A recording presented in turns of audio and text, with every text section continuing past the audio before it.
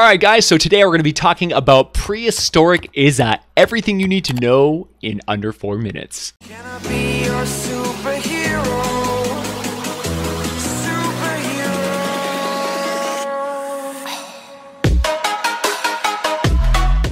What do you need to know? You need to know about that. Boom! Boom! Boom! Nothing, MEAGS. It's fine. It's whatever. Whatever. Lol. Alright, so this is a Prehistoric Izza. She's got Saurian Hide. When your shield is depleted, i.e. when you're using Blast in the past, she increases your armor by 100. This is actually amazing. This makes it so that she takes colossally less damage than a normal character. She's super tanky, super sturdy. And is that enough? Yeah, it kind of is. It kind of is. It performs at very high levels. It's very powerful. With the right build, this Saurian Hide armor skill is legit crazy. But that's not what this character is really for. This character is all about her support. This is not a character that most people or any people will ever play as a commander. But as a support, she is the most essential, crucial part of the Blast from the Past legacy ever. This character is in pretty much every Blast from the Past loadout in existence. No matter if you are melee, no matter if you are guns, whatever your loadout is, this character will be a part of it. She is the hub.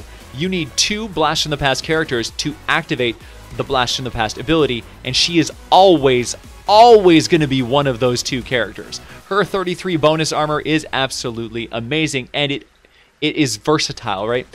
You can't put melee and guns together because you're only going to ever use one at a time. But whether you're going melee and armor, or guns and armor, or whatever in armor, energy and armor, armor is always the hub of all the abilities. So she is the hub, man. She's just amazing. That's what she's for. That's what she's primarily used for. But she's also can be used as a commander, and this is how we do it, man. You go and take her as Saurian Hide. You go with Blast in the Past for the extra armor. You go with Saurian Vigor for extra health regeneration. You go with Saurian Might for extra bullet damage. Survivalist to heal yourself. Go with Critical Blast for some shotgun crit damage. Shell Shock for some extra shotgun damage. And you have yourself a Shock Trooper Juggernaut. Virtually impossible to kill murder bot from hell. She is amazing, actually. Like, legit. I knew she was like, I was like, I'm gonna probably have some fun with this character, but it's like, whatever, right? No big deal. But no, legit, I stomped. I stomped so hard. I stomped as hard as I did with all of my other top tier characters. She is a blast. She's also got Going Constructor and Decoy, which you can use in conjunction. Throw the Decoy down, and then Going Constructor to just murder everything that tries to go after your Decoy. And boom, you got one of the best crowd control, hardest to kill monster characters in the entire game.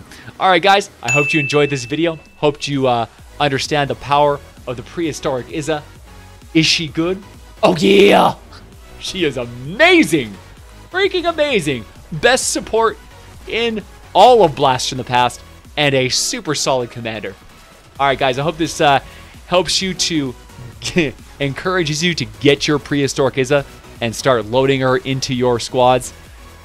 Man, oh man, what fun, man. What fun. Alright guys, I will see you guys in the next one. Oh yeah! Guys, thank you so much for all the support on YouTube. The only way that we're going to be able to grow our channel and grow our community is if you guys keep on adding us to your notifications and keep on clicking those noties and clicking us whenever you see us in the recommended.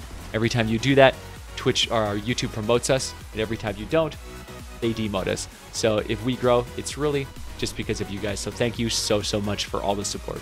I love you guys.